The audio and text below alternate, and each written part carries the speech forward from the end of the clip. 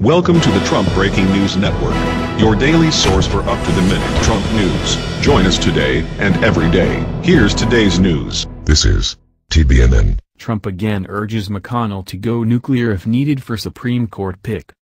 By Gabby Morongilo. President Trump directed Senate Majority Leader Mitch McConnell, RK, on Wednesday to employ the nuclear option to confirm his Supreme Court nominee if Democrats try to stall the process.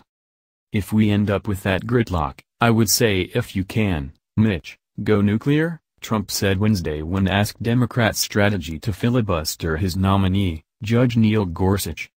Trump's request comes less than 24 hours after he named Gorsuch as his choice to replace the late Justice Atonin Scalia on the Supreme Court bench.